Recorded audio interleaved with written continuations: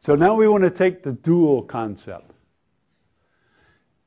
A subset of a poset, a subset of points, is called an antichain when every pair is incomparable.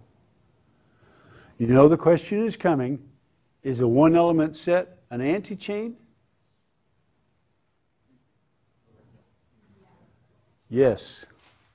So a one-element set is both an antichain and an antichain. Antichain and a chain. All right. But when you have two or more, every pair has to be incomparable. In this picture, I've highlighted in red 1, 2, 3, 4, 5, 6 points. And if you check them out, each pair, and this takes some time. What does 6 choose 2?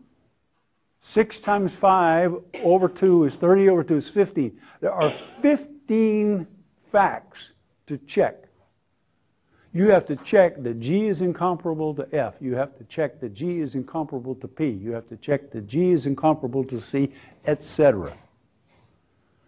But if you check all 15 of those statements, then you will see that every pair of distinct points in this 6-element set is an incomparable pair.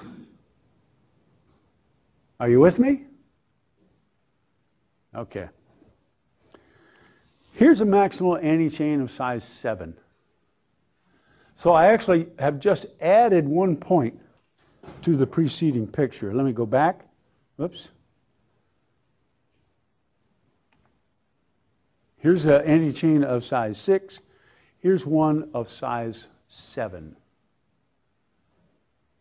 But now it is impossible to add anything else and keep the resulting set an antichain. Again, that takes some looking.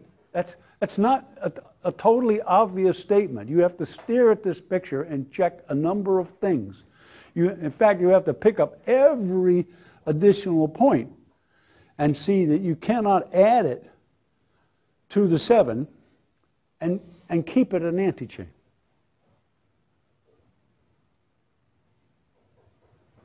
Okay. But in this case, is that do you see it?